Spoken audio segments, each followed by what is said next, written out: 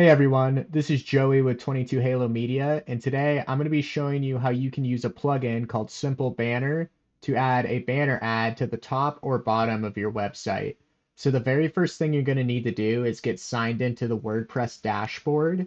And once you're in the WordPress dashboard, you'll click on Plugins in the left, and then you'll go ahead and click Add New Plugin. You'll go to the Search Plugins bar and type in Simple Banner. And then you want to click Install Now for the very first result, which will be Simple Banner, an easy to use banner bar notification announcement for the top or bottom of your website. You'll click Activate, and then you'll click Refresh Now. And then Simple Banner will come up in the toolbar on your left. So you'll click on Simple Banner, and then I've actually already added the banner from earlier, so the Simple Banner text is already there. But what you would do is you'd go ahead and copy and paste the banner in there, just like that. And then you click Save Changes. Now, you do have some options. I recommend checking the Close button enabled option. And what that does is it makes it so people can close the ad. I think you should always give people the option to do that. You could also change different colors, like the banner background color, the banner text color, the link color, and the close button color. The close button color was originally black, and I changed it to white because it's easier to see on that blue.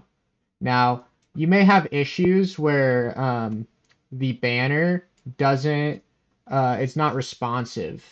So something that I found out that I needed to do for my theme is I needed to make the max width of the image less than 100%.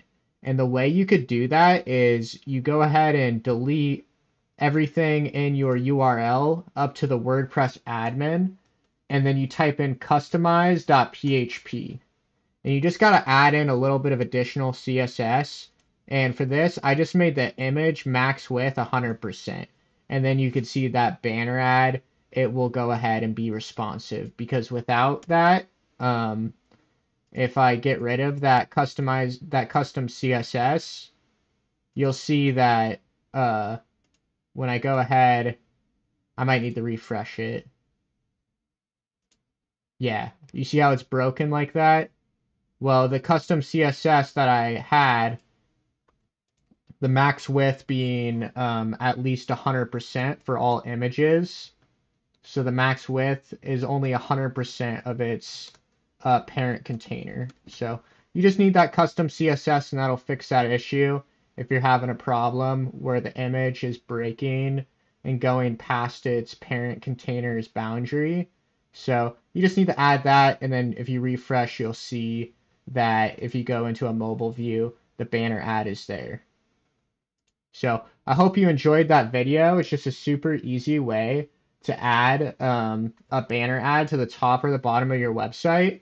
And not every single theme that you're using is going to need that custom CSS to make it responsive, but some do. For me, I'm using the default WordPress 2024 theme, and that one did need me to add the custom CSS. So I hope you enjoyed the video, and if you have any more questions or any ideas for more videos, go ahead and leave a comment in the description. Thanks for watching. Bye.